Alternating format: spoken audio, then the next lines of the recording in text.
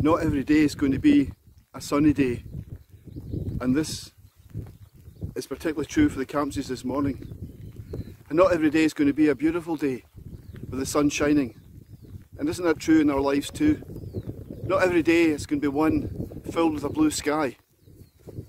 Many days are filled with grey skies, but yet even in the grey skies we can have hope, we can have trust and belief in a good God who is with us even in the cloudy days. Our reading today comes from Acts chapter 4 verses 18 to 20. Then they summoned them in again and ordered them not to speak or teach at all in the name of Jesus. But Peter and John responded, "You must decide for yourselves whether it is right in God's eyes to obey you rather than him. The fact is that we cannot help speaking about the things we have seen and heard." Amen. Our reading today is about Peter and John. They were trying to be silenced for their faith. The Jewish authorities were fearful of this new brand of Jewish faith. They were simply called at that time people of the way. This is before they were called Christians. But Peter and John could not be stopped from speaking about Jesus. We're probably all missing the church at the moment, our Sunday worship. And it always delights me when people come out of church and they say to me, "I know why I was here today." They were here because they were encouraged in their faith. They enjoyed the praises, they enjoyed the fellowship, and hopefully they enjoyed the preaching. And they felt closer to God. Good memories. But sometimes church can be a bit restrictive in that sometimes that's where it stops, at the front door of the church. But God wants us to take that sharing and spreading of his word out into our communities, into our homes, not to become Bible bashers, but to become people who show the love of Jesus in our lives and make people think and ask questions. What is it about them? Why are they so happy and content with their lives? What is it that they have?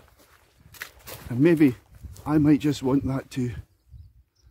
The early church, but what they did have was they had Jesus, the living presence of Christ in their midst. They had the stories, the memories of Jesus. And this they told and shared with each other. And this is what sustained them. And this is what Peter and John were told to be silenced about. Stop spreading those stories. Stop telling people about this person called Jesus. But you know, when we have Christ in our lives, in our hearts, we can't stop it. It's a living presence of God within us. Why should we stop it? After all, he has given us the gift of life. He is our creator.